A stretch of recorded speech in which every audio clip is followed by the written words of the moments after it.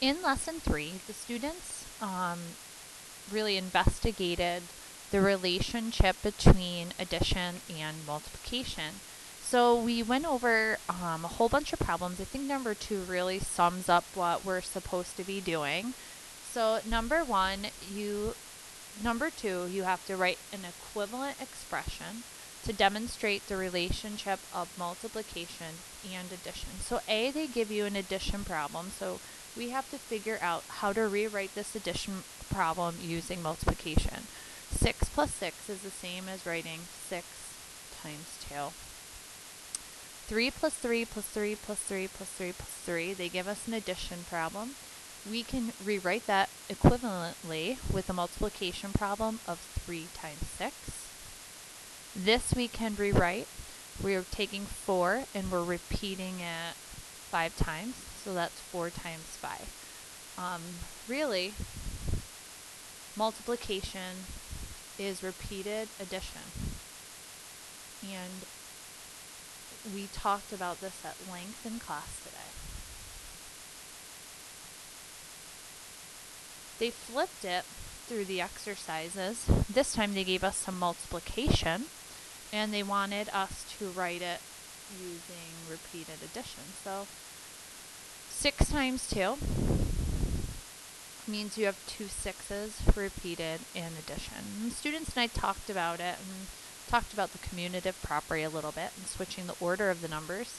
Another equivalent way to write 6 times 2 would be to write 2 6 times and repeat that in addition. These are both very acceptable answers, equivalent expressions.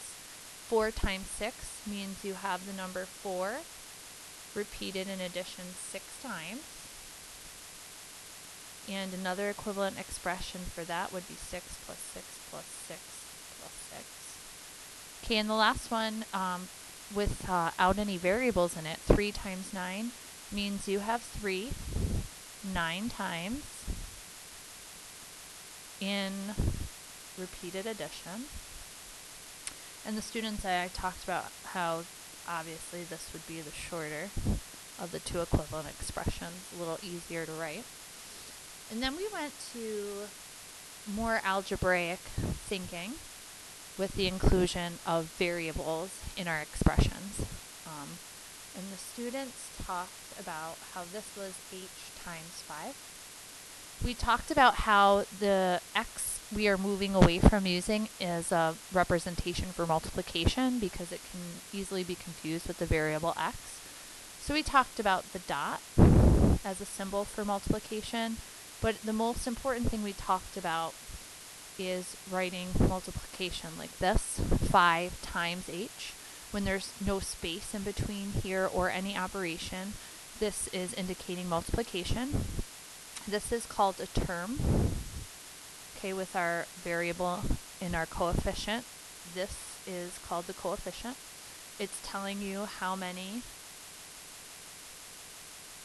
of the variable you have in repeated addition. Okay, so this is 5h. Okay, and they ask you to rewrite this multiplication problem, 6 times y, as an addition problem. So 6y really just means that you have 6 y's in repeated addition. And this is a sum of what we did in class today with lesson 3, relating addition to multiplication. Relating addition to multiplication.